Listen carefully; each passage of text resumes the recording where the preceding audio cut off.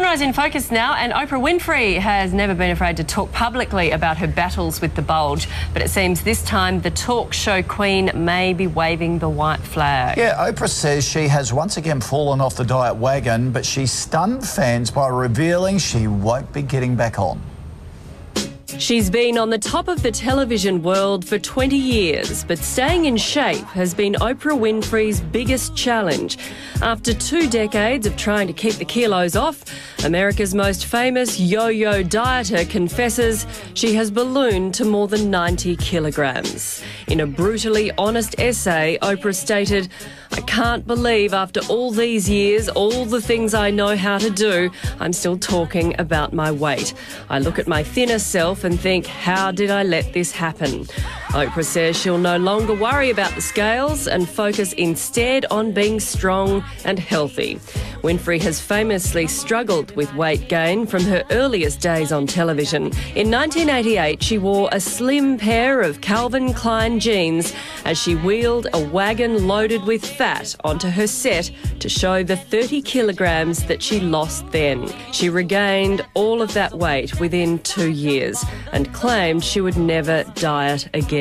Recently, in 2006, Winfrey slimmed down again to 72 kilos. But now, only 2 years later, Oprah says she has put on another 18 kilograms, describing her recent struggles with an out-of-balance thyroid and a fear of working out.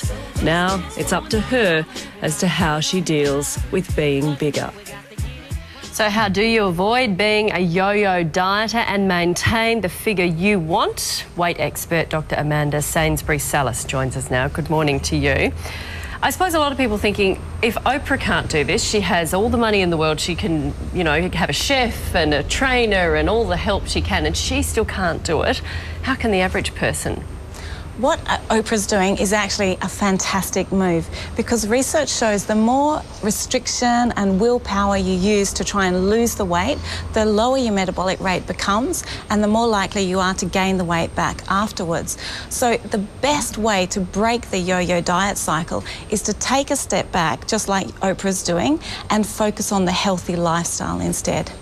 Okay, so there's really no diet that can actually keep the weight off forever?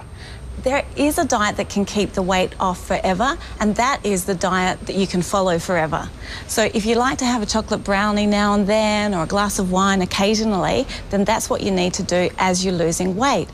And it's clear that you can lose weight while enjoying occasional treats. The secret is that you need to listen to your body and eat only when you feel physically hungry. And that's what I did. That's how I lost the 28 kilos, and I've kept that off for over 10 years. Because we're in the habit of, it's 12 o'clock, eat lunch, even if you've had a big breakfast or, morning tea, that sort of thing.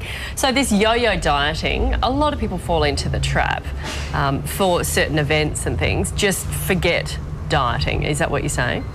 Absolutely. You don't need to follow an external plan in order to reach your ideal weight, because our bodies are actually genetically programmed to be an optimum healthy weight. And the trick is that as long as you get in touch with those hunger signals and listen, okay, it's 12 o'clock, am I really hungry? Am I physically hungry, or is it just clock hunger? And if you do feel hungry, eat. And if you don't feel hungry, do something else that's fun that doesn't involve eating. Right. And managing it with an exercise program and the right portions, I suppose, go hand in hand with that. Absolutely. Exercise is essential for permanent weight loss. But as you see in Oprah's story, she's really tired, she's given up on the gym. The thing is, research shows that you don't have to get all hot and sweaty to lose the weight and keep it off. And incidental activity can be really, really effective. It's proven to be effective. So get yourself a pedometer. Yep. And if you're getting 8,000 to 12,000 steps per day, you're doing great.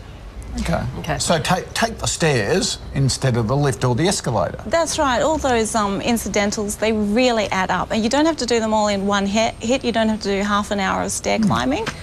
A little bit here and there through the day. Forget the diets. Okay. Sounds like the main thing, doesn't it? Thank you, Amanda. Thank you very much. Pleasure.